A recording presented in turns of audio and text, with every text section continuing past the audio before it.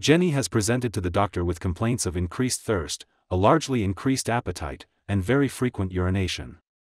The doctor carries out investigations to check Jenny's blood glucose levels and finds that Jenny is suffering from type 2 diabetes mellitus. The first thing the doctor does is explain to Jenny how glucose is handled in our body. Carbohydrates form a key part of our everyday diet, and we all know that all these complex carbohydrates are ultimately digested and broken down to produce monosaccharides, mainly glucose. A very important enzyme, alpha-glucosidase, is responsible for the formation of this final product glucose in our intestines.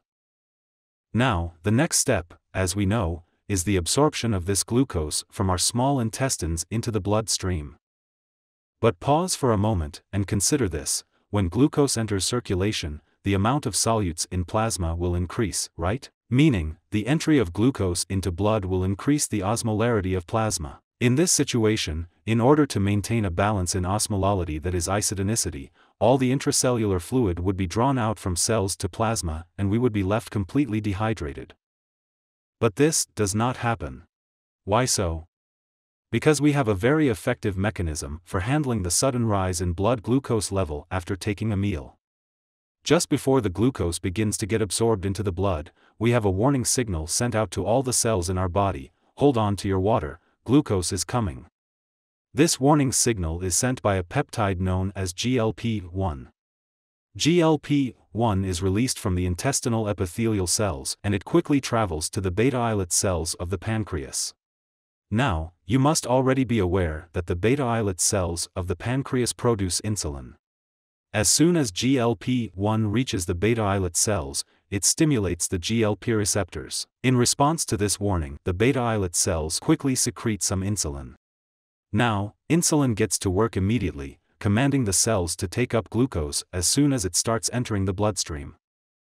Now when glucose enters the circulation, all the cells are prepared for it, and they quickly begin to take up small amounts of glucose. Thus there is only a relatively small rise in postprandial blood glucose, and no dehydration. Well, GLP-1 has finished its work. An enzyme in plasma, DPP4, quickly metabolizes GLP-1 and puts an end to it. Now, as the rest of our meal gets digested, more and more glucose continues to enter the circulation. Some of this glucose reaches the pancreas and activates the beta cells directly at GLUT1 receptors.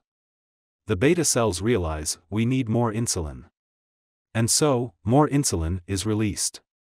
And all the cells take up glucose efficiently, under the influence of insulin. In a healthy body, all the organs are working perfectly. Let's take a look at the kidney too, who is doing his job perfectly. With the help of SGLT2 receptors, all the glucose that is filtered out is being reabsorbed into the blood. The kidney is making sure that no glucose is wasted by excreting in urine.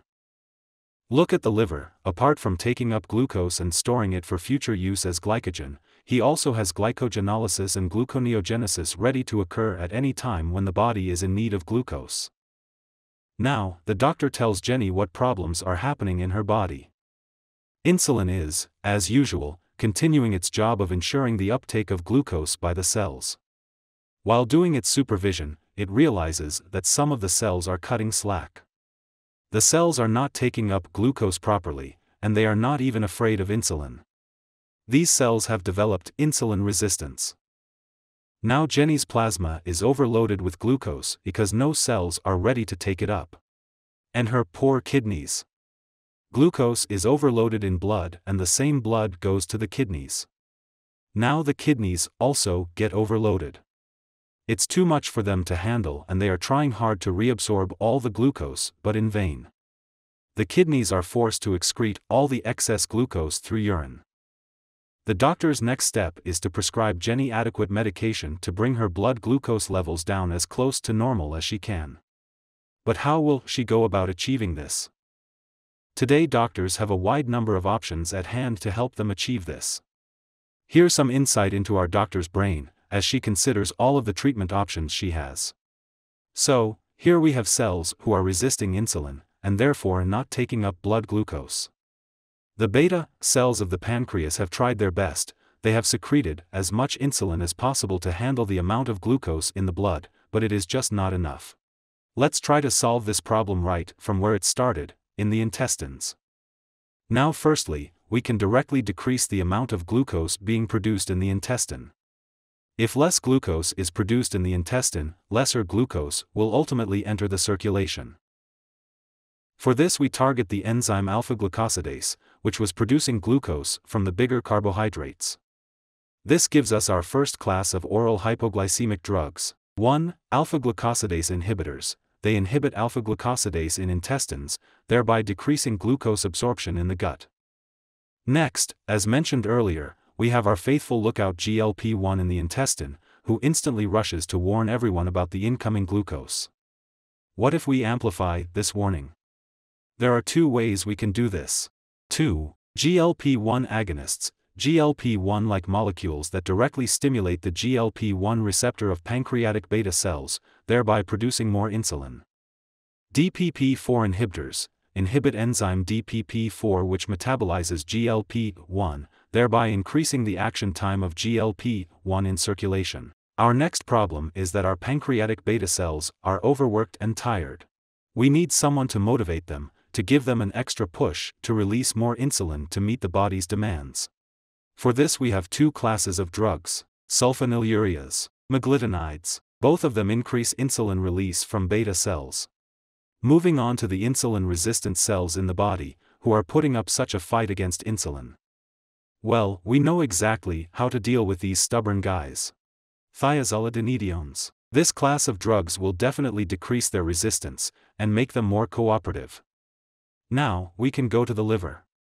Over here, we can send biguanides. They'll tell the liver to slow down glycogenolysis and gluconeogenesis because there is already too much glucose to deal with. Lastly, we can make a quick stop at the kidney. Here we have the SGLT2 receptors who have been trying their best to absorb as much glucose as possible and prevent it from escaping out in the urine. SGLT2 receptor blockers will tell them to take a break, go on a small vacation maybe. Because we need to get rid of as much glucose as possible through urine. So there you go, we have 8 possible classes of drugs that are at the doctor's disposal to treat Jenny's type 2 diabetes mellitus. And of course, our doctor will choose wisely.